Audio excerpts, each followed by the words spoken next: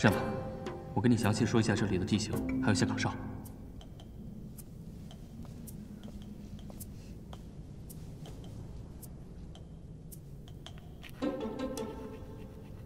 你是从哪儿知道这些的？嗨，你以为我就真老实待着？我早开了锁，出去溜达好几圈了。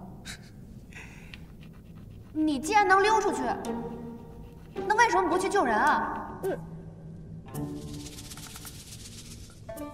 你忘了，我这不是中毒了吗？怎么带别人全身而退啊？哎，你看，这地牢分为上下2层，守卫众多。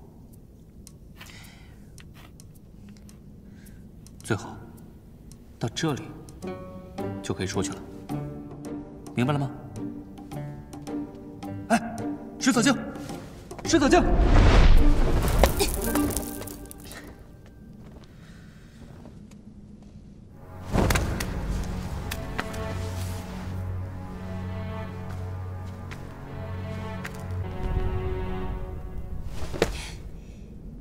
水藻精，你怎么进来的？厉害吧？开门。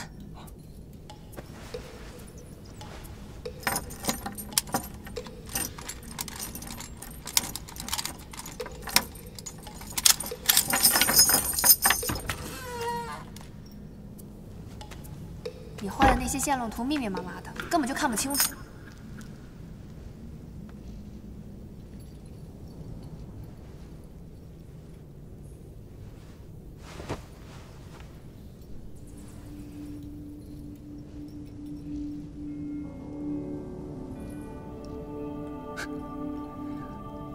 女侠，你到底看不看得懂地图啊？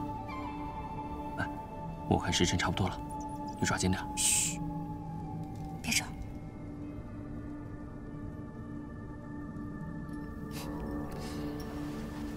看来这黑牢上下2层关了不少人啊。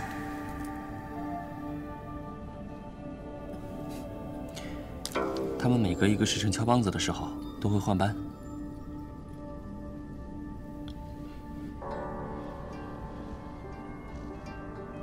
好了。哎，对了，你上去以后啊，如果见到一个红衣如血的人，千万不要迟疑，立刻走。这些老江湖们什么坑蒙拐骗都经历过，他们自然会有脱身的办法，你千万不要多管闲事。回到家以后，立刻找你们长辈去霍家要人。你放心，这个节骨眼上，华连涛不会想得罪李大当家。 他肯定会把你陈飞师兄安然无恙的放回去。那然后呢？你们怎么办？我昨儿夜观天象，不日必有是非发生。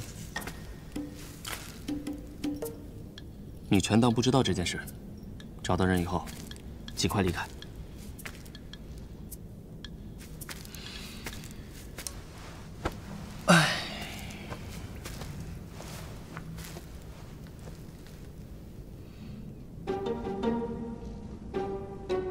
哎，你瞪我干什么？我可是一个有原则的人，绝不会指使小美人去做危险的事情。我待在这儿挺好的，我们兄弟3个有说有笑，再住上2个月也不寂寞。哪儿来的兄弟3个？骄阳、青天，还有我。 是石头、沙子，还有你吧？我看你是病入膏肓，想必你救不回来了。哎，对了，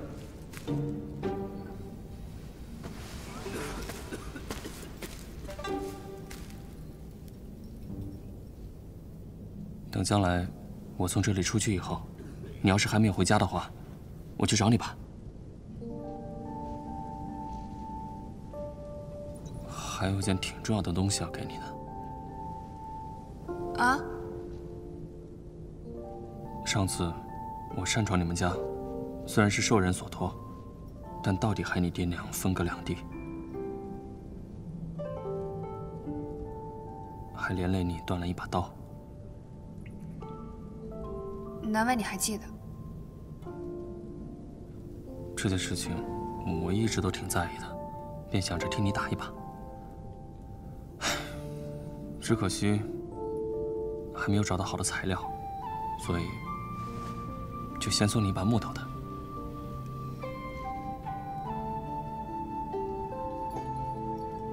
以后再送你一把真正的好刀。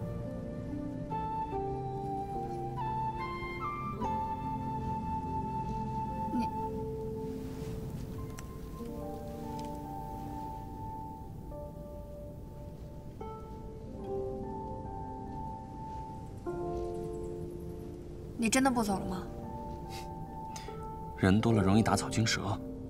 你进来的时候啊，想必是惊动了这里的守卫，上面已经有人开始抓捕你了。唉，放心吧，我命大。你啊，还是先救你自己出去吧，省得连个报信的人都没有。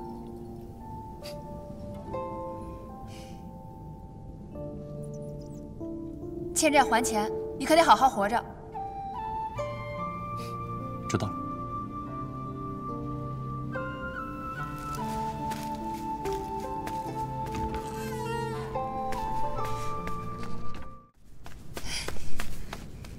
哎，你看我找到了什么？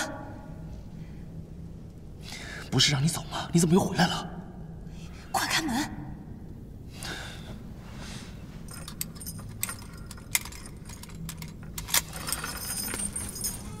快！这些我都不认识，你快看看。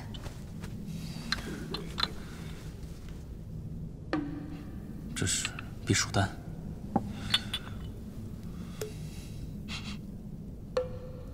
穿肠散。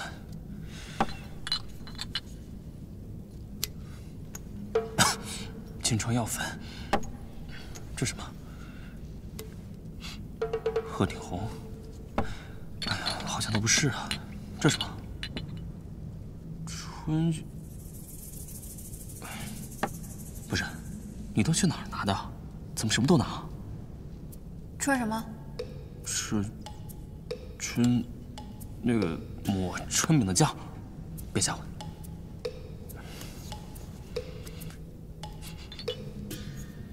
这个也不是。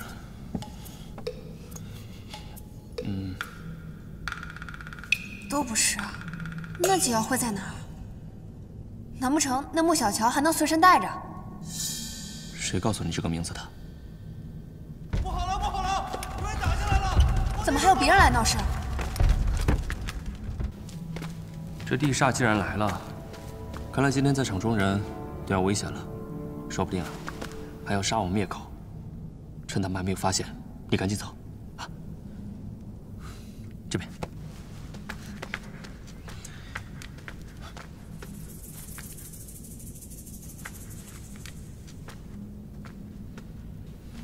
你跟过来干什么呀？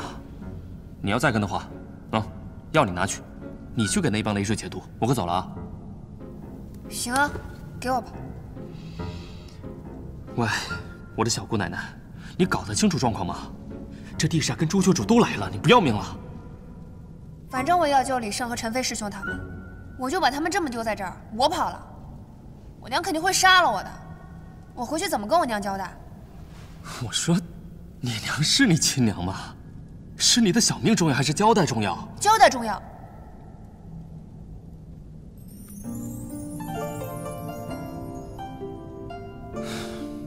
不错，确实是交代重要。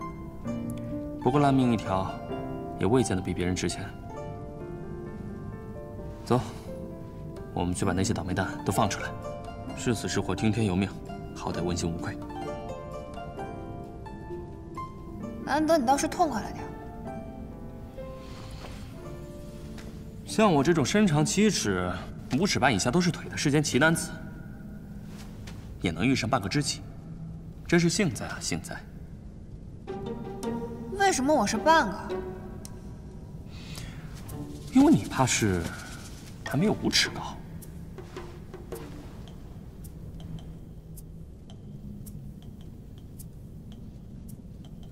哦，走。来，药。这，仔细听。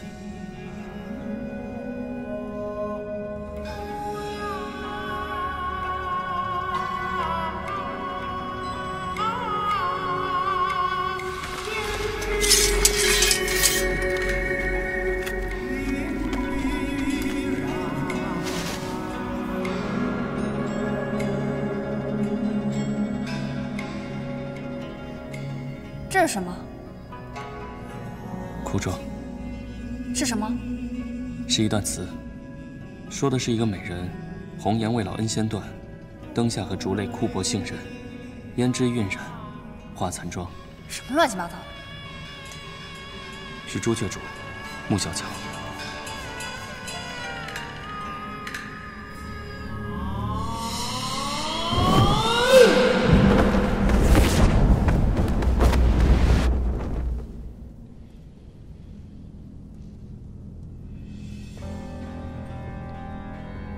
不知是地煞沈大庄主大驾光临，事先也不通报奴家一声，实在是有失远迎。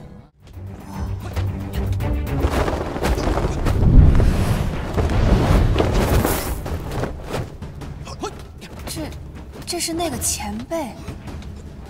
你又认识啊？哦，之前找解药的时候，他给我提点了一些。哇，真是失敬啊，失敬！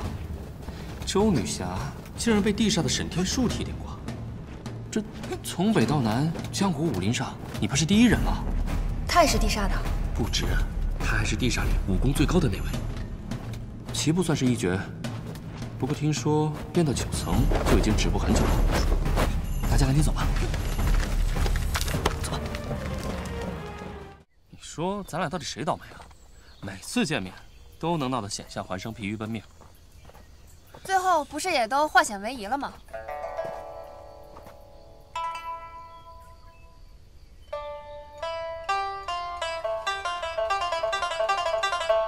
唉，希望这次也能承你吉言。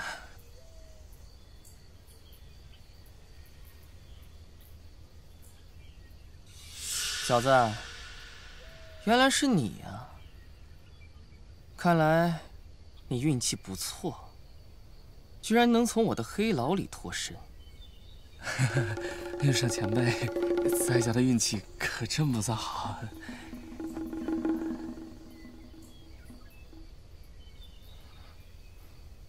这女娃长得还算好看，可惜了，今日从黑牢里逃出者。 我都不会放过。前辈，黑牢根本就是一个误会，我们根本无意与前辈为敌。若前辈执意要出手的话，两败俱伤，只会让地煞有机可乘。哼，就凭你们两个，小子，你也太瞧得起你自己了。穆小乔。 你的那个哭妆根本唱的不对。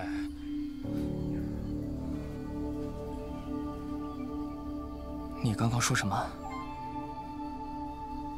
你也懂哭妆？之前在牢里听你唱过一句：“故园有风霜。”实为故园又风霜。原本的坎坷意境，硬是被那些蹩脚伶人改得如此庸俗。 故园有风霜，